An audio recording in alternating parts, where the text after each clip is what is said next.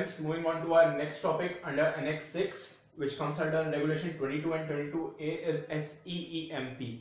SEEMP stands for Ship Energy Efficiency Management Plan.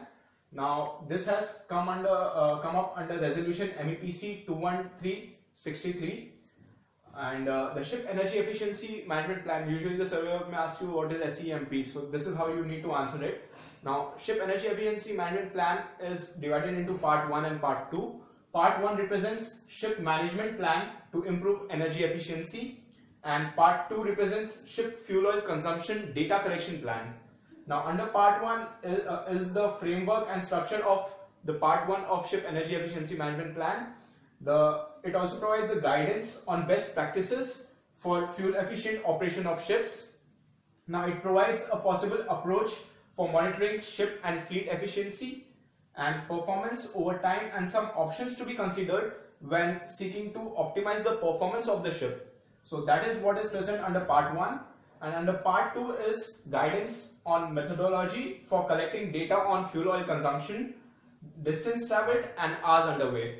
It also provides direct CO2 emission measurements, and it provides the methodologies for ship of 5,000 gross tonnage and above should use to collect the data required pursuant to Regulation 22A of Marpol Annex 6, and the process that the ship should use to report the data to the ship's administration or the duly authorized organization by the administration. So that is what is present under Part 2. Now we'll be looking into the framework and structure of Part 1 of Ship Energy Efficiency Management Plan.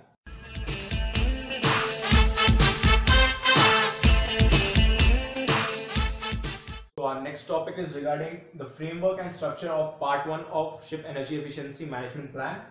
Now this includes planning, ship specific measures, company specific measures, HRD, human resource development, goal setting, implementation and record keeping, monitoring, self-evaluation and improvement, and then again back to planning. So this is the whole cycle, this is the whole framework and structure of Part 1 of Ship Energy Efficiency Management Plan.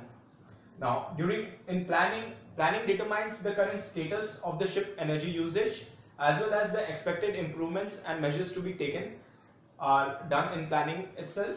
Then comes the ship specific measures. In ship specific measures, we take into consideration to improve efficiency of the ship, the speed optimization of the ship, your weather routing and hull maintenance of the ship. That is your ship specific measures for energy efficiency. Then company specific measures include to establish an energy management plan to manage its fleet. Then human resource development, HRD. The human resource development includes raising awareness of and providing necessary training for personnel both on shore as well as on board ships.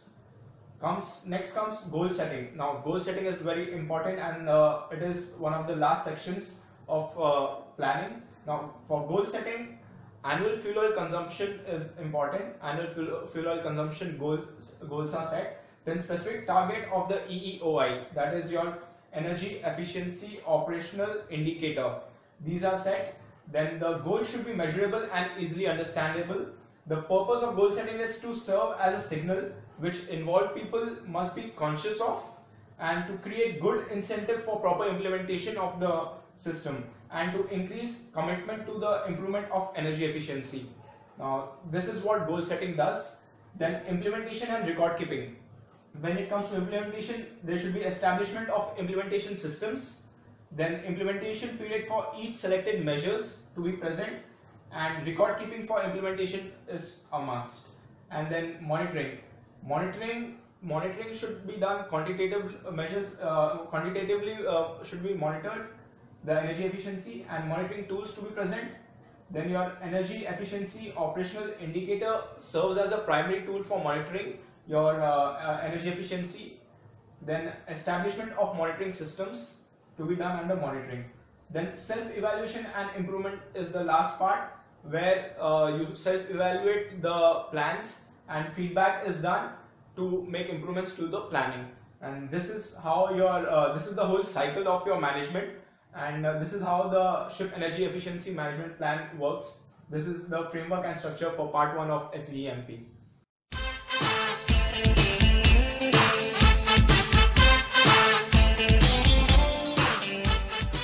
guys, moving on to part 2 of SEEMP, that is Shipboard Energy Efficiency Management Plan, is Ship Fuel Oil Consumption Data Collection Plan. Now for part 2, I have taken this information from resolution MEPC 282/70. The fuel oil consumption data collection plan is based on the following methods are used to collect the data. That is method using bunker delivery notes, your BDNs. Now bunker delivery notes are supposed to be kept on board for at least 3 years. The bunker delivery note determines the annual total amount of fuel oil used based on the bunker delivery notes. The next method used is your method to collect the data is by using flow meters. The flow meter determines the annual total amount of fuel oil consumption by measuring the fuel oil flows on board by using flow meter. The third method is by using bunker fuel oil tank monitoring on board. That is, it determines the annual fuel oil consumption, the amount of daily fuel oil consumption data measured by tank readings, which are carried out by appropriate methods such as automated systems, your soundings and dip tapes. Those will be aggregated. And this is how the ship fuel oil consumption data collection plan works, and that's regarding part 2 of SEEMP. And this is all about your SEEMP. And there is one important point to be noted: the ship energy efficiency management plan may form part of the ship's safety management system. So this is one of the important points to be noted regarding your SEEMP. So that's all about SEEMP. Thank you.